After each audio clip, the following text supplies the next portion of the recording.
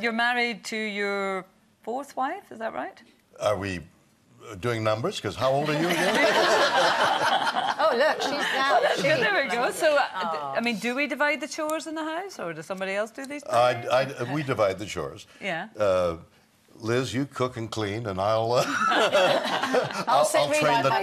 train the dog. It's very difficult. You don't want that dog untrained. Yeah.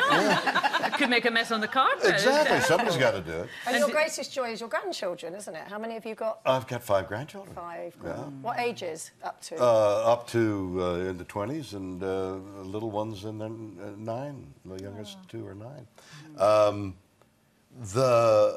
It's an interesting subject to me, the division of labor. Yeah. And women and men. Now, traditionally, it was the women was in the house, the man went, you know, from the cave to about last year, and then all of a sudden, women weren't doing that.